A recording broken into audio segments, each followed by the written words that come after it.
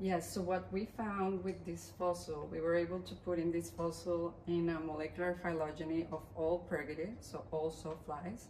And what we found is that they had an ancestor that was widespread. And that's puzzling because the continents are separated right now.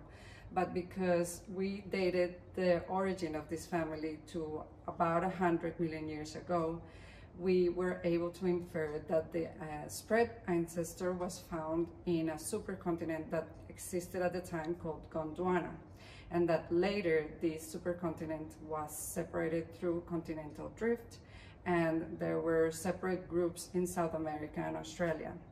But then the most interesting part is that later in the evolution of the group, there were separate migrations, probably through Antarctica, that led to different lineages being present in South America and in Australia, kind of mixed up throughout the phylogeny.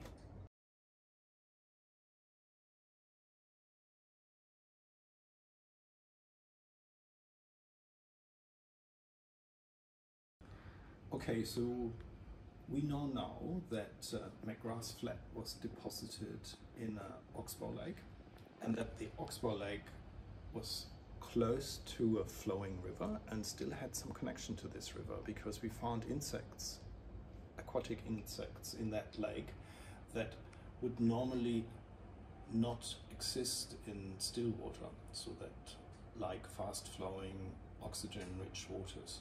So, and we also know that the lake was surrounded by lush vegetation, and we think that we had a pocket of rainforest around that Oxbow Lake and along the river, but that there was drier vegetation and drier ecosystems around. So this was basically a remnant of a once larger rainforest.